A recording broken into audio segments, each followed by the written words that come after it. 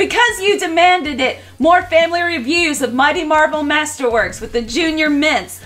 Doctor Strange? Dude, that's my line. Why did you take it? So stay tuned. Welcome back, everybody. It's us, the Junior Mints, Miss Lydia. And astonishing Alicia. No, you're not. No, you're adjectiveless. Have you, like, not done this for so long? No, I'm astonishing. You could take over your mom's adjective. I don't care. We are back doing the family reviews. Today we're talking about the Mighty Marvel Masterworks, Doctor Strange Volume 1. But before we go any further... Who are we going to thank? Who are we going to thank? David Gabriel and the people at Marvel. Yes. So, we are back talking about this. The Marvel has been printing these Mighty Marvel Masterworks. We've had Spider-Man, we've had the X-Men, the Avengers, Hulk, Thor. We haven't reviewed Hulk yet, which we need to fix. We need to do that. And today we're talking about the Master of the Mystic Arts, Doctor Strange. And if you're new to this series, they are digest size for the youths that marketed towards the youths. Yes, but anybody can get them. You have both. We'll look at them a little bit closer here in a minute. But let's go ahead and start talking about this particular era of Marvel Comics, because this is a unique take on a superhero for the time. Yep, just like all the other Mighty Marvel Masterworks, it's the very beginning of the comic line. And in Doctor Strange, he appeared in Strange Tales, where, like, who appears on, like, every cover? The Human Torch. Yep, the Human Torch. Almost every single story collected in here, along with Doctor Strange, is something about the Human Torch. Well, those stories aren't collected, just the covers. The covers. Yeah, because the covers. Doctor Strange he wasn't featured on the cover because he wasn't popular enough.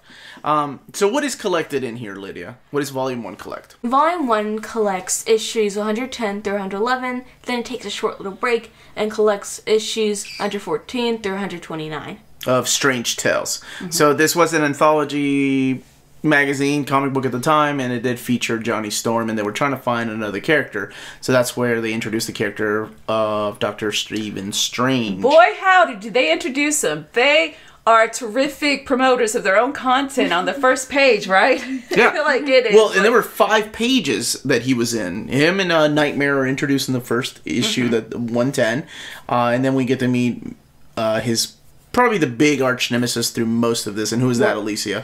Baron Mordo. Baron Mordo, that's right.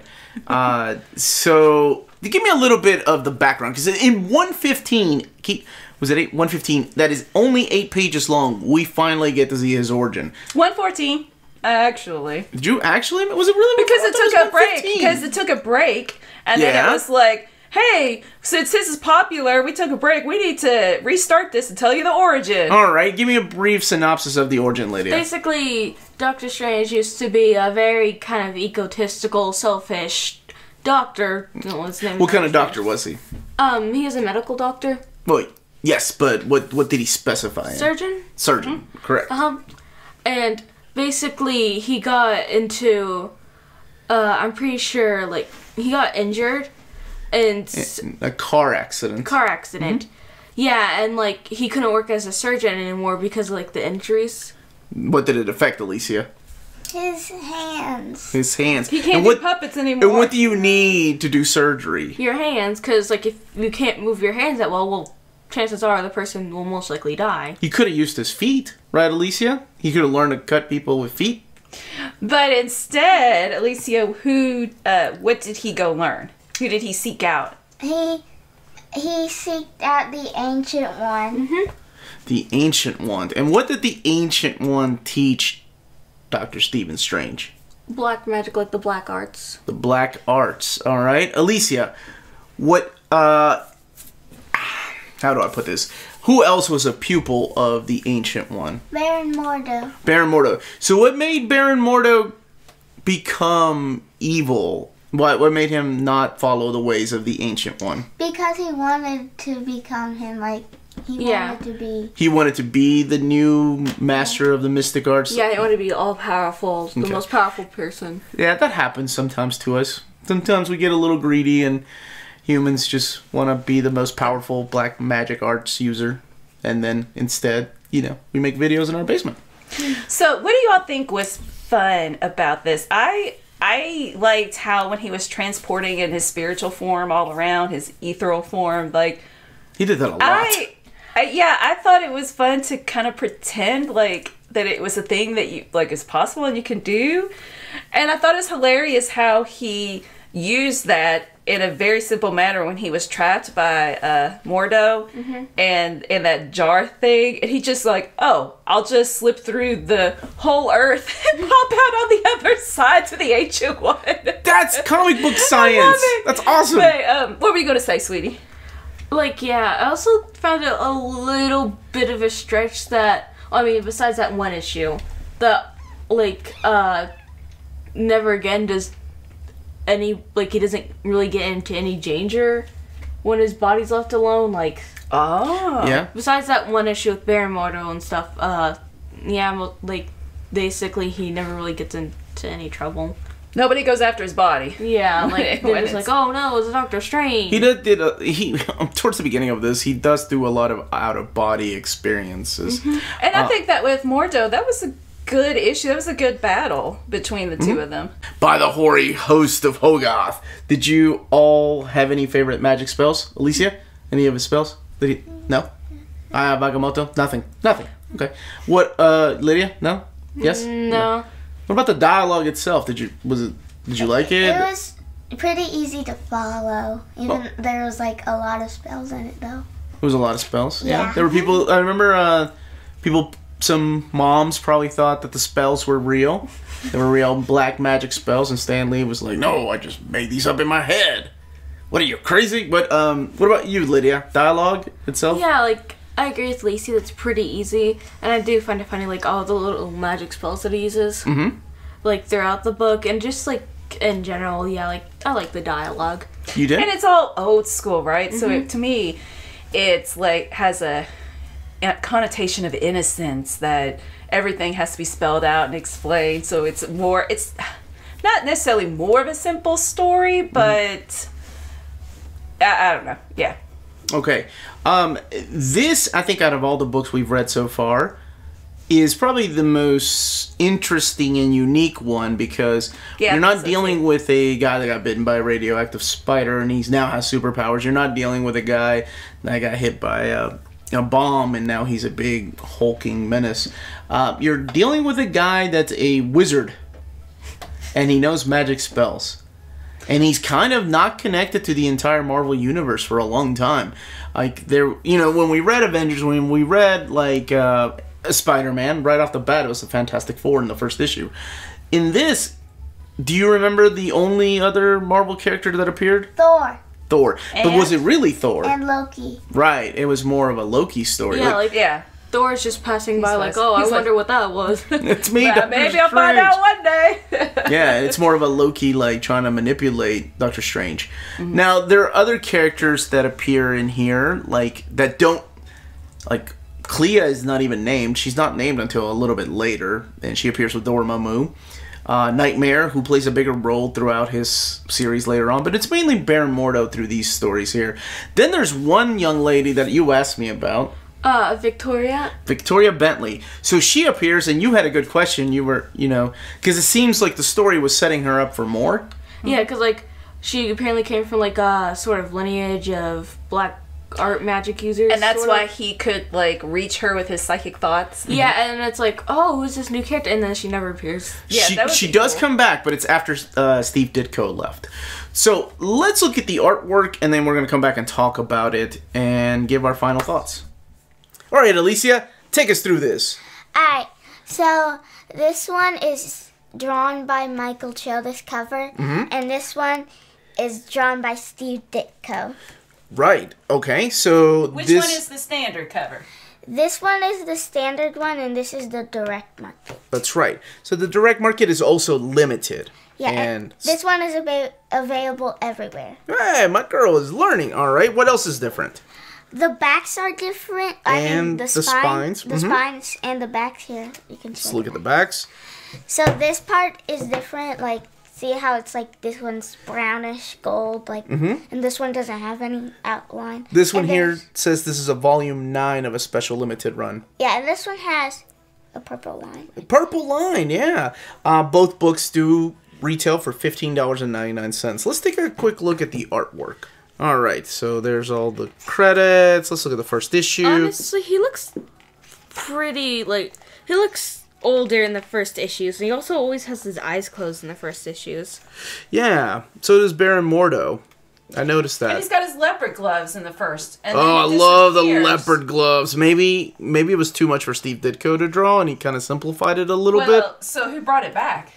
bit. He comes back later. Oh, and there's Victoria. Yep, Victoria Bentley, who will play a bigger role later on. But you're right. Steve Ditko did draw him a little bit older. Probably a guy in his 50s. Looks a little bit like this gentleman known as Vincent Price. But if you look later on when the character becomes more popular and he starts getting more than 5 pages a book, you know, he looks a little bit younger. He looks more like a guy in his 40s than his 50s. Mm-hmm. Not that that's that big of a difference now that I'm getting closer to that 5-0. But, yeah, you know, Steve Ditko. This is the same guy that drew Spider-Man. Alicia, do you think this is different than Spider-Man? Yeah, because it has like more magic elements to More it. magic. Look at that. You don't see pictures like that in Spider-Man. You don't see colors. You don't see skylines like that in Spidey. Spidey. Spidey, that's what we call him. There's the issue with Loki right there. Lydia, what else did you want to add? What did you think about the artwork? I thought it was pretty good. Like, I don't honestly like Doctor Strange's face that much. Like, just in general, there's something specifically wrong with it. Mm-hmm. It's just, I don't know. I just don't like his face so much. He's older. He's an older man. He's not as cute as handsome Peter Parker. I get it. Or Peter Palmer, Alicia. The masked murderer. Yes, but you can see the Strange Tales covers always feature the Human Torch until Nick Fury takes over Strange Tales. And Doctor Strange gets a little bit of a... Yeah, like, and one of the issues, Doctor Strange isn't there at all because they're like, oh, it's such a big fantastical event that we can't even fit Doctor Strange on here. Was it the one where Torch, the Human Torch meets Iceman? I think it was. No, it wasn't. I forgot which one. Yeah, I love this Dormammu issue. You're right. This is a good one. There's the ancient one. As far as extras, there's not really that many extras. We have some original pages here by Steve Ditko, and then this wonderful page right here. This is an unused pinup of Doctor Strange, and then all the other Marvel Masterworks, or Mighty Marvel Masterworks. Mm-hmm. All right, let's get back and give our final thoughts. So, girls, which story or stories did you all enjoy the most? I liked the Nightmare ones because it has like more story to it. So like Nightmare was invading people's dreams, and Doctor Strange had to save them. And in the first issue, it was a Nightmare one, and it turns out the person who was getting invaded by Nightmare was actually bad. That was the twist. That was the very first issue. Mm-hmm. What about you, Lydia? What was your favorite? I like the Dormammu stories because, like, they're just kind of weird and just different, I guess. Mm-hmm. Like, especially since, I don't know, it's just like this kind of weird world with a bunch of weird creatures in it. Oh, baby, wait until you see the designs of Eternity. That's when Steve Ditko really, really goes crazy with his art. Yeah, this is a cool character because they had so much freedom just to do like weird things. Yeah, because it's magic. They could be anything. It's different than drawing Spider-Man It's not in set New York. in New York. Yeah, Right. Yeah, like, if Dormammu showed up in Spider-Man, I don't think that would make any sense at all. Well, there's a Spider-Man annual number 2 that features... But anyway, okay. What about the real world? You got a question about something in the real world, though. Yeah, what was your question about one of the stories? In the last issue collected, there's this character named Timboro, and like a bunch of scientists are like, we don't believe Doctor Strange because we don't believe in magic. We're gonna prove him wrong. And they have the statue, and they said specifically it was from Peru. Represent. And in one of the flashbacks, it's like only like one picture, but it's like, oh, these people worshipped him, and like I said, the statue is from Peru, and everybody worshipping Timboro was white. Well, scientifically speaking, It could have been just the color mistake, honestly. Or maybe... Scientifically speaking. Maybe the colorist just didn't... Who, at the time, you know, the colorists weren't credited at the time. Sometimes it was Steve Ditko. Sometimes Maybe the colorist didn't know that was a statue from Peru. Or, right, it could have been that they filled in the dialogue later, which is very the Marvel way of doing things, right? Like, maybe they just thought it was a bunch of people worshiping a statue. It could have been somewhere in Europe or something. Or... there's the case that the colors had never seen Peru. Keep in mind, this was the age before the internet. We had encyclopedias to go and look and research. And sometimes when you're in the middle of, you know, a deadline, you got to rush it out. And I'm sure probably most people at the time that were reading this going, hey, wait a minute, Peruvians don't look anything like that. But nice catch, kid. I didn't even catch that the 3 times I've read this recently. Overall, what did you all think of this? Out of 10. Alicia, what do you give this book out of 10? I give it an 8.5 out of 10. I actually liked it more than the other ones because the issues had like more story to them. They were quick to read. Yeah, and they were actually shorter. Yeah, 5 pages, 8 pages, 10 pages. What about you, Lydia? I give it an 8.5 too because wow, y'all really like Doctor Strange. Yeah, like I think the stories are a lot more fun than the other ones. Cause like, well, yes, you can have some weird things, and the other ones like, yeah, like you know, Spider-Man doesn't go and fight Nightmare or anything. Well, he does later, but yes, at first he's fighting guys that have metal octopus arms or electric guys, I guess, or Sandman. I guess it's more fun because nothing really has to make that much sense. Like you know, obviously it has to make sense for the story, but it doesn't have to be like constant background to all these characters. Like, this is a scientist that accidentally, I don't know. Oh, I see what you mean. Astonishing Melanie? I don't rate. Oh my gosh. Well, all right, 8. An 8. Okay, it's a solid rating. Because it's... Steve Ditko. This, by far, I think is my favorite Steve Ditko work, and it gets better and better. I agree with the girls. This is 8.5. It still stands the test of time. The dialogue, less cringy than... You know, a lot of people have issues with dialogue from the Silver Age, and I guess it can be hokey and it can be cringy, but this seems like a normal... Yeah, the guy is not very likable at first, but he grows on you. But that's it. Thank you all so much for joining us. Thank you again to Marvel and David Gabriel for sending us copies of these books. We will be doing more because we have a lot of fun. The family that reads together stays together. Is that what we say? Something like that. Anything else, girls? Stay minty. That was not excited enough. Stay minty. Hit that like button.